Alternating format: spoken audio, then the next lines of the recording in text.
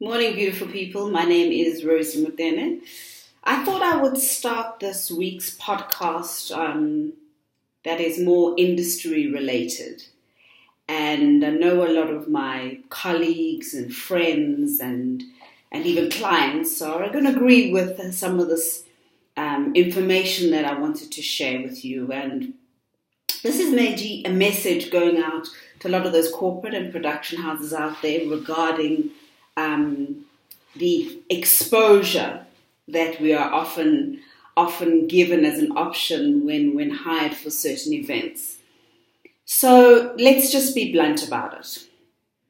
Artists are workers. We have a talent. We have a craft. Therefore, with that craft, we offer a specific service. So when you need somebody to MC your event, that is a service that can only be provided by somebody that has the craft to do so. So offering the exposure option is no longer viable for a number of reasons. Number one, it doesn't pay bills. Number two, you would never offer exposure to any other skilled artisan, whether it being a plumber, whether it being a restaurateur or anybody or even a lawyer or anyone that offers a specific service. And often I get these different requests for myself or for my artists under my agency, Waka Talent Management. So people always say, well, it will be good exposure. Number one. Number two, the other option is, well, it will be good for your profile.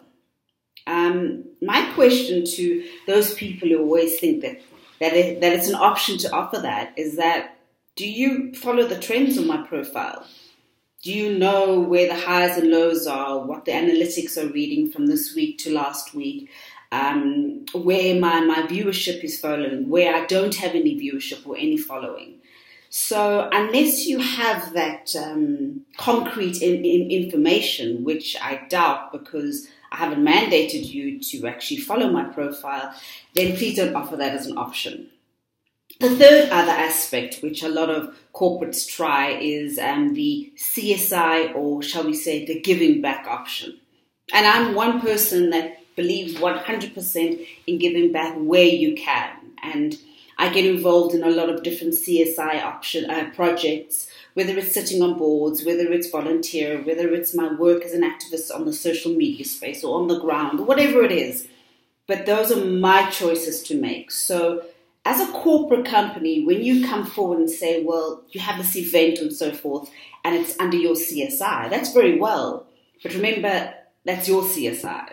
You need to do these type of projects in order to increase your BEE rating. So if you need somebody to provide a service to promote that CSI, you will have to pay for that service. Am I making sense here? So in conclusion, a special request to corporates, to networks. A few weeks ago, I got a very interesting mail from a well-known production house who have offices across the continent, who have been mandated by SABC.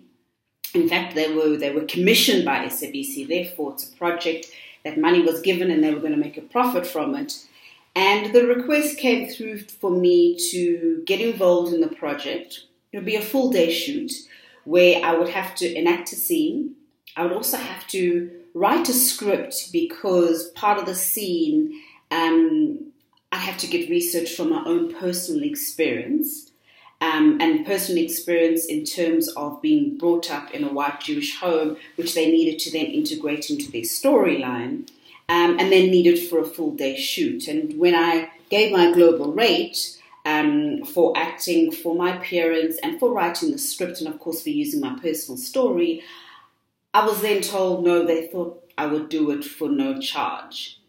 Of course, that infuriated me, and I contacted various people at SABC and found out that they actually do have a budget for these projects. And not only do they have a budget, but they also have specific amount of money which was supposed to be allocated to talent anyway. So where is that money going? So in a nutshell, this podcast is to you people who believe that, well, artisans shouldn't really get paid and that we should be grateful for the exposure, or we need your help to work on our profile. I humbly request that you see us and respect us as artisans, understand that not everyone can do these specific jobs. Not everybody can sing. Not everybody can speak to a live audience. Not everyone can MC. Not everybody can act. Not everyone can present. These are specific skills that God has given to certain individuals, and that needs to be respected. And knowing that without having these skills attached to a certain event or a certain project, the project might not be that successful as one hoped.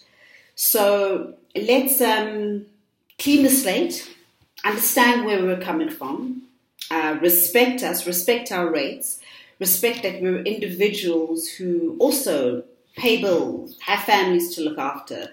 Even if we don't have children, it's still a job at the end of the day.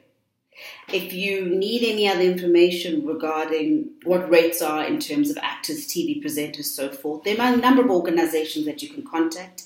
There's the South African Guild of Actors. If you go to their website, there's a whole list of what rate cards should be. You can call the Performance Management Association, different various agents and so forth.